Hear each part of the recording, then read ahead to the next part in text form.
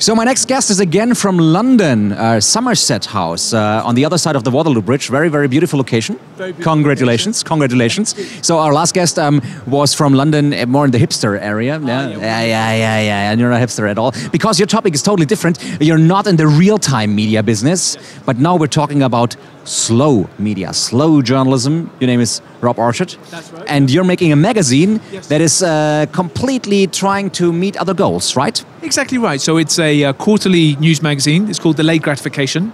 Beautiful print-only magazine. And unlike everybody else, we're not trying to give the first reaction to stories, the knee-jerk reaction while something's still happening behind you, you're saying what's happening. What we try to do is look back on big stories after the dust has settled. So we return to the big stories of the last 3 months, and we ask what happened next after the rest of the media moved on. So I see it in your eyes. You have a big passion for print. Yes. And you have a big passion for research, for finding stories, storytelling. Yes. So is everything like completely the opposite that what we're learning in the online and digital world? Well, here's the thing.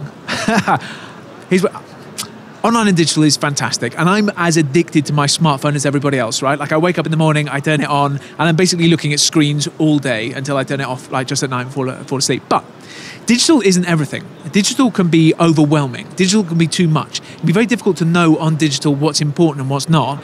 Plus also it's very difficult to make money out of digital, right? I mean, the history of the last 20 years in terms of media is of organizations coming up with very, very, very clever digital propositions with amazing new technology and failing to fund them.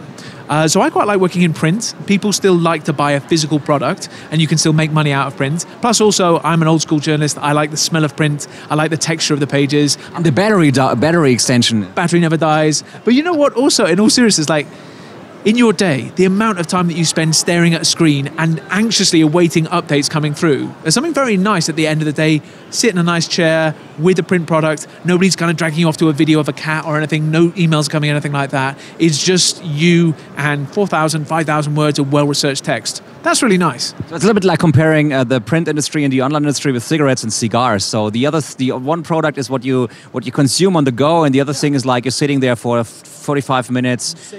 Yeah, exactly right. I think that's got, I mean, yeah, I suppose neither of them will give you cancer, which is nice. Yeah.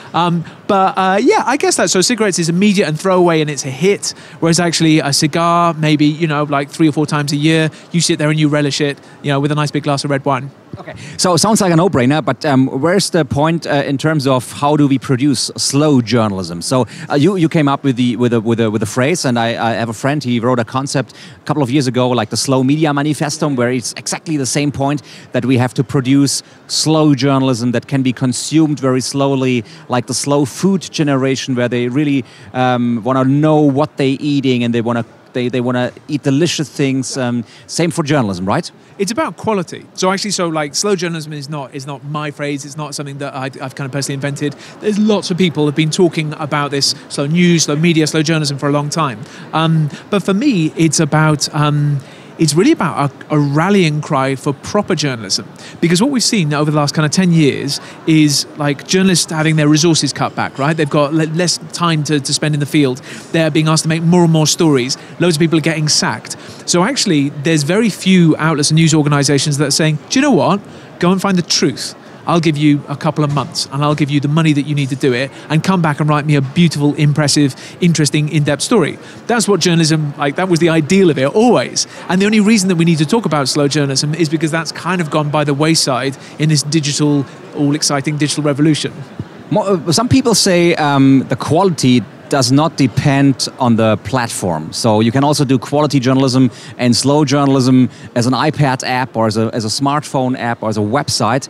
But would you agree or would you disagree that the packaging is more important for the value and the amount of money you make with the product than the type of journalism? Yeah, I 100% agree with you. The medium is, it's not irrelevant because I love print and I want to do a print magazine. But of course, you can do fantastic long-form stuff online, investigative stuff online. But you're absolutely right. For us, part of it is just being able to sell something. So actually, if you have a physical product, people will still pay for it. The other thing is with a magazine, you get to control the experience, right? The reader's experience. So they kind of come in and they can, they can choose to go from the back or from the front or to dip in and out, but they're not constantly being pulled in different directions by other people. So there are no push notifications. No push notifications, no weird little things coming up from Facebook, no emails coming in and you have to kind of do something about it. Just you and this crafted thing that editors have spent 3 months really making really, really, really good. But you're right, ultimately the medium is not relevant. What is important is funding good journalism, and that's what's really difficult.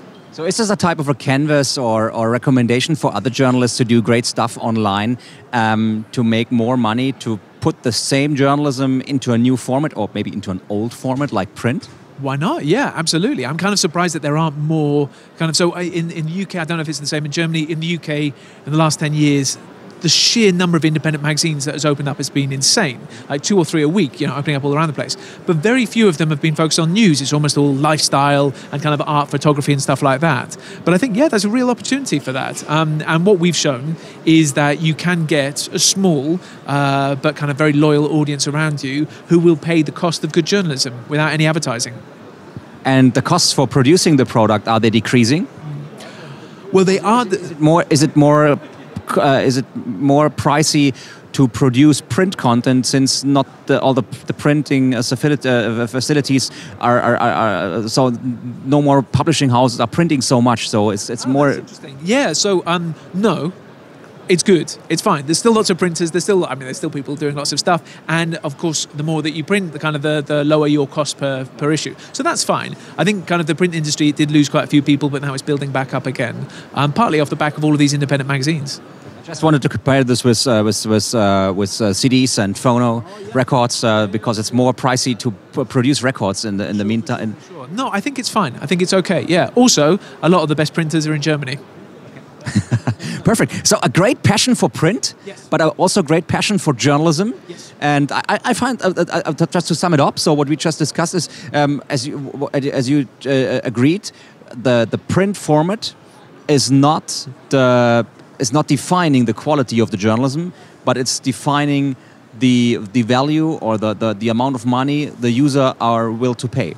I think that is our experience. Yeah, that's exactly right. Yeah. Rob Arkerson, thanks for having me as a guest.